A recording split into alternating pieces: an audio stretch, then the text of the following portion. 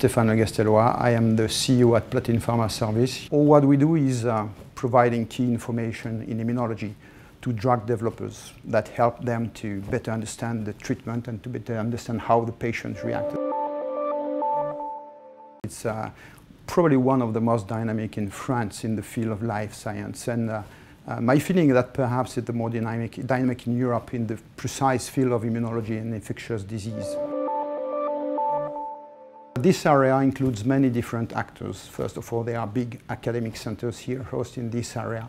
But not only big academic centers, there are also big companies that are world leaders in the world in their respective fields.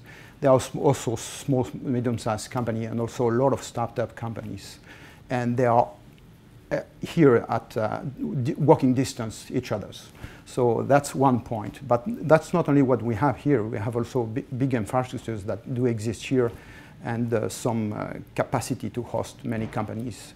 And so that's all the ingredients that we need here to start a bioclusters, of course. And putting that together, of course, we have the ability to work together because we are very close together with the same culture and the same kind of business.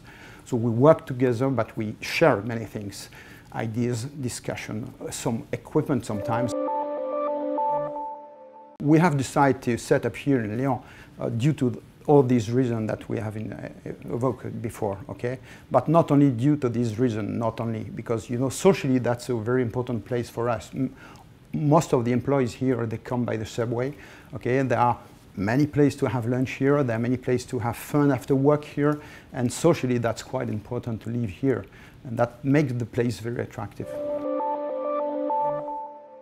To build a very good biocluster or biodistrict like this one, you need three ingredients. First of all, you need a mix of academic labs, big company and startups.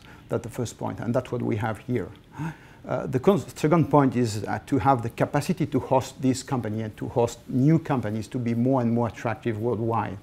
And the third component of this success, you know, is the political commitment of local players like the Grand Lyon and maybe the Région Rhône-Alpes. So to me, BioBooster would be the right name to qualify this Biodistrict Lyon-Gerland.